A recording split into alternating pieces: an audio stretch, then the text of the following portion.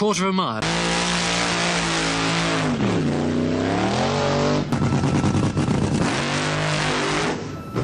First, you...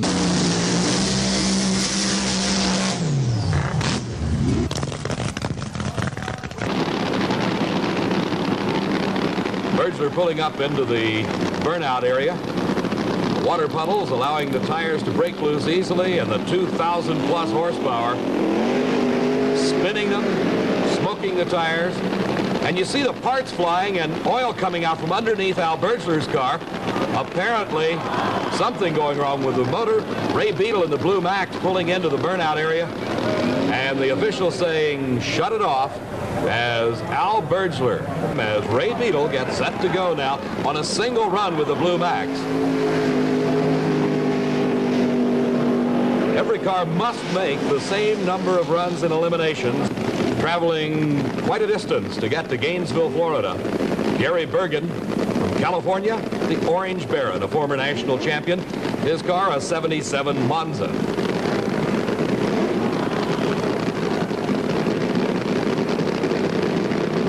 Both cars inching into the staging beams, getting set for that green light, which means go.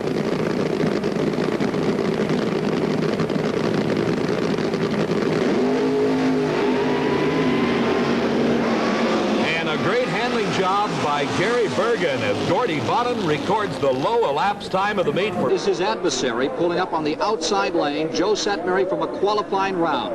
Let's see how Nicholson made it to the final. Satmary, Hammond, Indiana, Camaro, and there's Nicholson, the driver out of Atlanta, Georgia. Countdown.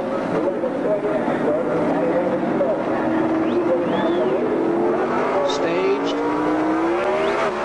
Gone. And Nicholson immediately shows his weight right out in front.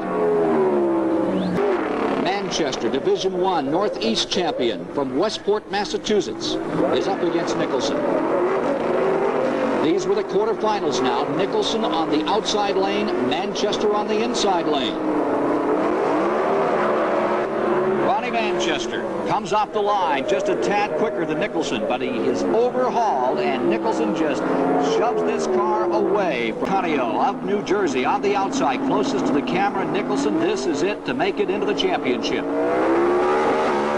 On the start, Iaconio out in front, but coming up around is Nicholson, and watch this head-to-head battle that saw Nicholson win by a matter of feet when they went through the eyes. Again in slow motion. Iaconio on the far side, closest to the camera. Nicholson makes his charge. How about that, Brock? This is made it into the finals. The Whiteland, Indiana campaigner faced first among the top 16, Richie Zool of Arlington, Texas in a Monza. As you can see, he finished 7th in the world standings a year ago. Staging area and ready for competition.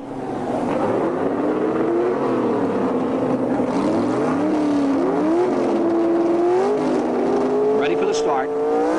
First round eliminations among the world's top 16 in pro stockers. And out in front and just pulling away is Bob Glidden.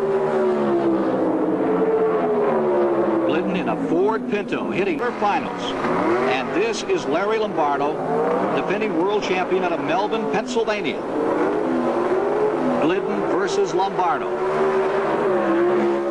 And it's almost no contest. As it looked like Lombardo was off to a great start, but back came Glidden to win the quarterfinals. An example of big horsepower down there in the eyes at the end of the quarter mile where it really counts, Ken, and obviously Glidden and Nicholson have it. This was the semifinal round. It was Ewell of Reno, Nevada outside, briefly in front. Then Glidden makes his move. He's up the out on the inside, goes out in front, and he wins. Ewell's Camaro. We're ready. This is it, the grand finale in pro stockers for this year. Up to the line, Nicholson and Glidden.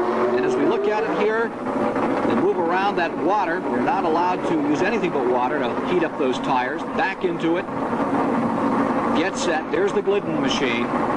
Bob Glidden, Ford Pinto, remember 600 horsepower, they run on gasoline, gets those tires as sticky as he can on what is considered one of the fastest drag strips in the world, if not the fastest, here at Ontario, California.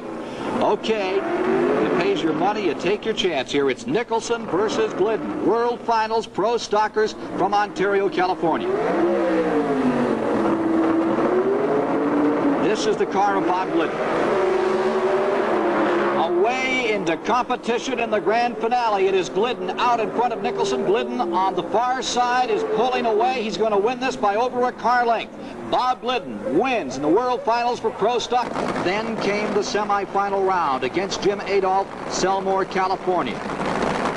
The Snake coiled to strike in his Plymouth against another Plymouth driven by Jim Adolph. He's been out of competition about a year. This was the semifinal. Lurching toward speed, Adolph's car seems to be smoking the tires and then comes up with a box of neutrals, and Don Prudhomme is into the front of the path of young Gordy Bonnet in this Pontiac into the finale of this funny car World Finals. His first run was against Bob Pickett of Granada Hills, California, in the Mickey Thompson Oldsmobile. And right at the start, Pickett had trouble and had to roll away from the line. Mechanical problems, but going for as good an elapsed time. Now we're looking at the quarterfinals. The competitor for Bonin is Gary Bergen, former national champion. He had low ET, elapsed time of 6 and 4/100 seconds. Burnout on Bonin's car, getting those tires just as sticky as possible and cleaning off any residue from coming up to the line. Look at that bounce, Ken. That's just a question of the big, soft, low-pressure tires at the back. Only about 4 or 5 pounds per square inch tire pressure. Now watch in slow motion as Bonnet came up to that line and got this burnout underway. They use water now. They used to use bleach, but only water is allowed according to NHRA rules at this time. Very hot inside those cars. Very, very difficult to drive. Very twitchy, very treacherous automobiles. Funny car competition. This was the quarterfinal round. Bonin versus Bergen. Using that handbrake, burping that engine, cackling. This is Bonin coming to the line, closest to the camera. Gary Bergen on the outside lane. What a peak of emotion is building inside those two cars now. This is an incredible moment for these men. World Finals underway, quarterfinal round. You can see the winner is Bonin, as there were problems all over the place for Gary Bergen. Semi-final round. This is TV Tommy Ivo of Burbank, California, a quarter century in drag racing. This has been his best performance in 25 years. What a story for Tommy Ivo. Been in this business, probably made more runs in drag racing than any man alive. And yet, he's never won a major title. This is his closest try at a victory. And you know this is a big moment for him. This was the semifinal round for a guy who started as a child actor at the age of 4. And his car acted up right at the start, and Bonin was away to win in the semi-final round and qualify ready for the biggie. The finals, World Finals here at Ontario, California, pitting the 3-time world champion, the veteran Don Prudhomme, against Gordy Bonin, the youngster. Just raw horsepower and concentration now. Imagine these guys are going to run roughly around the distance of the track on most high school football fields, Ken, and they're going to do that in just over 6 seconds. An incredible performance. The old 440 in 6 seconds. There he is, the challenger, Gordy Bonin, the 3-time world champion on the inside lane. On the start, Prudhomme is in trouble, smoking his tires. He's trying to make a comeback, but Gordy Bonin has won it. Gordy Bonin has pulled the upset in the final round. Gordy Bonin pulls the fast one in the World Finals for funny cars. Coming up next, the ultimate, the heavyweights, the top fuel competition, who had the best ET in the qualifying rounds. Only 16 machines qualified for the World Finals, and his elapsed time, his ET, was 5 and 88/100ths of a second. Here you see him coming back to the line after warming up those tires and preparing for his first run in the finals, one of the Elite 16 to make the round. His opponent is Rick Ramsey. And watch what happened here.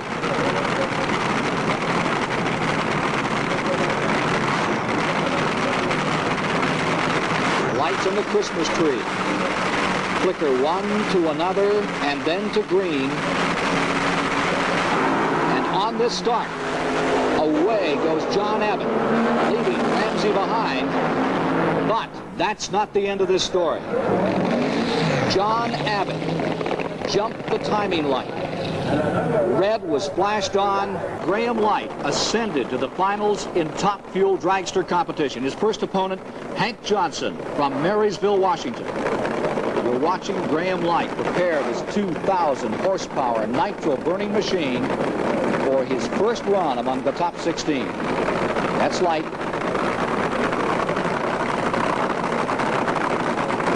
Johnson.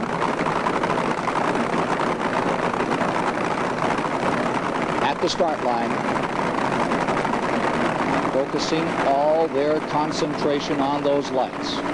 Out of the hole is important, and out comes Johnson first. Graham Light on the near lane breaks through at the final moment as he goes out around Hank Johnson to win quarterfinals now. It's Light against the all-time veteran Don Garlits, who's won more Top Fuel titles than anyone in the history of the game. At the line, the focus of attention, those starting lights. Garlits on the far side goes out in front. Graham Light pours it on and surges into the lead to pull an upset. Still another upset here. Garlits defeated the quarterfinals, made it in the this semi round, Canadian against Canadian. Terry Kapp against Graham Light. Now watch this staging area sequence. At first light on top is the pre-staging light. And when the machines move online, those bicycle tires move into the staging area, a second set of lights comes on. And then the starter can snap the button and send them on their way. Semi-final round and out in front.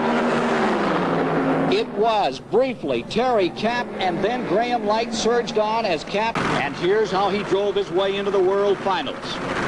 Dennis Baca against England's Clive Skilton. First round eliminations among the top 16 as they started up through their brackets. And out in front goes Dennis Baca as Clive Skilton gives him a good run, but he beats him by about half a car length in the time of 6 1/100ths of a second. Watch this run. How about this, Brock Yates? This is indicative of the kind of competition that these really, really good Top Fuel drivers are capable of. They just drive right through to the finish line every time, and you just can't let up for 100 machines at the end of the quarter mile. Richard Tharp was next, quarterfinals out of Dallas, Texas, to face Dennis Baca.